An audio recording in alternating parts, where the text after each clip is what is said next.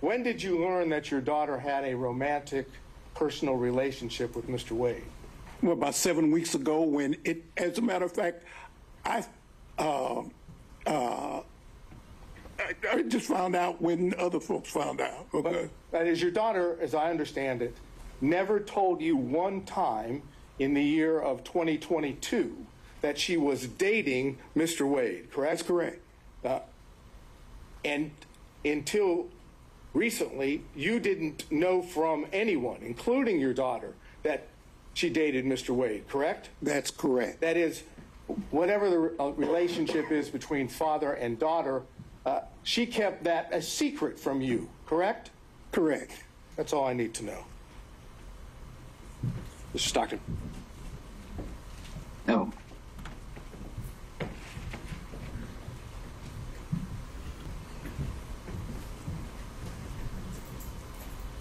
Good morning, Mr. Good morning. Floyd. Good morning, Counsel. When your daughter moved or left the house that she owned, did she say anything to you about having a large savings of cash? Oh, no, no. See, maybe, excuse me, and Your Honor, I'm not trying to be racist, okay? But it's a black thing, okay? You know, I was trained, and most black folks, they hide cash or they keep cash. And I trained, you always keep some cash, because I've been places, and just because of the color of my skin, for example, I took a fellowship at Harvard when my daughter was just, if I might, Your Honor, if I might, when I was just, she was just, you know, maybe 3 years old. And I remember going to a restaurant in Cambridge, Massachusetts, and I had a American Express credit card and maybe a Visa or whatever. And I had a lot of what they call traveler's checks. I don't even know if they still have traveler's checks, but traveler's checks. And there was a sign said, you know, with the credit card, for whatever reasons, the man would not take my American Express credit card. So I pulled out my Visa card, and he wouldn't take my Visa card. So then I pulled out my traveler's checks. He said, we don't take checks. Now, these were traveler's checks. This was money. I had a $10 bill. I'll never forget this as long as I live. And he said, the bill for my wife at the time, Fani's mother, Fani, and myself was like $9.95, and I had a $10 bill. That was all that. And I always remember that.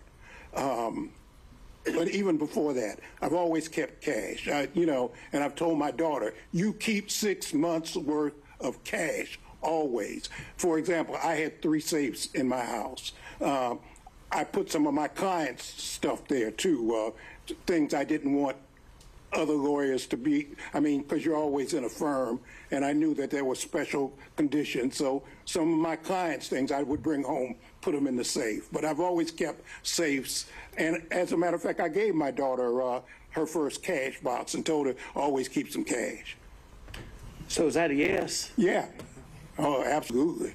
And now to Georgia, you're looking at live pictures right now of a Fulton County courtroom. A judge is hearing testimony to determine if the district attorney spearheading Donald Trump's election racketeering case in Georgia should be disqualified because of an alleged inappropriate relationship with the lead prosecutor there.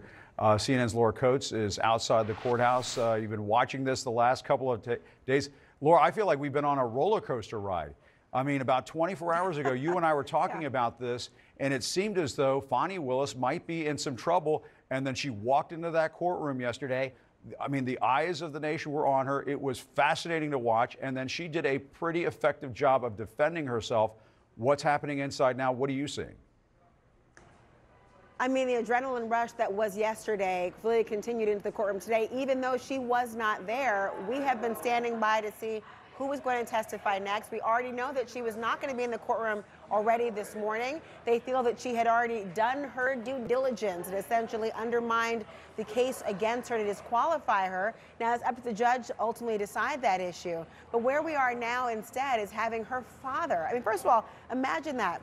Her father is now testifying. Why have they brought him in? In part to try to corroborate their case against her that suggests that she didn't really feel unsafe in her home, that she instead wanted to have some kind of a love shack in the city so she could have a more covert relationship with her lead prosecutor. Now, he did nothing to support that particular narrative, and instead he talked about the real safety concerns. At one point, you even heard him from a father's perspective say that he personally observed graffiti with profanities on it, with the N-word, with the B-word, and had to take the graffiti away, not even notifying his daughter potentially of what was there. People waiting outside of her home, having to sweep the area every hour on the hour for bombs with dogs and beyond. So he really described a real safety concern.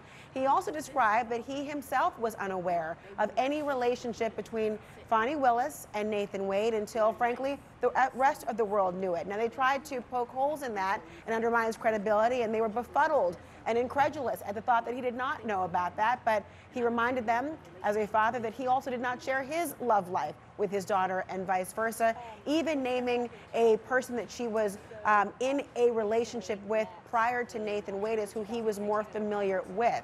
Now, we have a long way to go here to actually prove what is at stake in this case. But I'll tell you, Fani Willis yesterday, I want to remind everyone of this moment, she reminded everyone, despite this qualification leveled against her, she is not the one on trial.